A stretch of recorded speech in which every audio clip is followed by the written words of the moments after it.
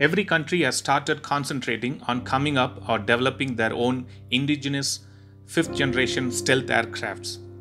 In this video, we would be going through the details of such projects made by South Korea and India recently. On October 15, 2019, South Korea's main aircraft manufacturer, which is known as Korea Aerospace Industries, unveiled the first mock-up model of its indigenous stealth aircraft, which is called KF-X. And this happened at an exhibition in Seoul, Korea. The KF-X is a joint South Korean and Indonesian fighter aircraft program intending to develop an advanced multirole fighter for both Republic of Korea Air Force and Indonesian Air Force. Same day, which is October 15, 2019, Indian Air Force Chief Air Marshal R.K.S. Bhadauria implored the DRDO to expedite the India's Advanced Medium Combat Aircraft project, which is called as AMCA. India is independently developing a twin-engine, 5th generation, supermaneuverable stealth multirole fighter called the HAL Advanced Medium Combat Aircraft, also known as AMCA. So what is this 5th generation aircraft? To be more precise, 5th generation aircraft feature its design characteristics is to reduce the possibility of detection by enemy radar, the infrared sensors, and carry advanced electronics communications. In addition, 5th generation aircrafts are meant to be highly agile and have the capability to carry their weapons inside the weapon bay that are enclosed in the aircraft's fuselage. So this reduces the possibility of detection by radar and also decreases the drag on the aircraft.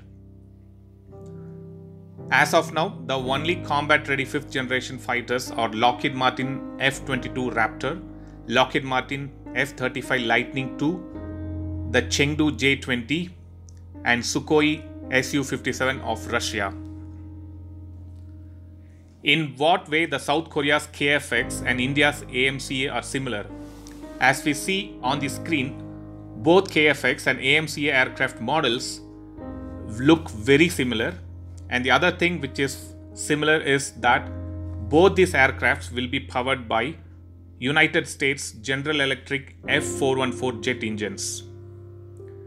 The KF-X and AMCA have a loaded weight of around 25 tons each and will be capable of carrying weapons and equipment both internally and externally. Both the aircraft support the European origin air-to-air missiles, including the Meteor long-range missile. And the Meteor is nothing but it's being supplied to the Indian Air Force for its fleet of Rafale fighters as well. So Meteor is an active radar-guided beyond visual range air-to-air missile developed by MBDA. So Meteor offers a multi-shot capability against long-range maneuvering targets, jets, unmanned vehicles, and cruise missiles in a heavy electronic countermeasures environment. So South Korean officials claim that KF-X will be less stealthy than the US-built F-35, which the country is buying. The project has an estimated development cost of around $8 billion US, and South Korea plans to buy around 120 KF-X aircrafts. These KF-X is slated to make its first flight by 2022 and enter the production by 2026. Coming to India's DRDO, the feasibility study for AMCA began in 2009. In 2018, the government sanctioned rupees 400 crore for this AMCA's detailed design phase. And the DRDO officials claim that they plan to fly the first prototype by 2025. So this was a quick update on South Korea's KF-X development program and India's standpoint with the AMCA project. I'll upload another video with another update from the defense side.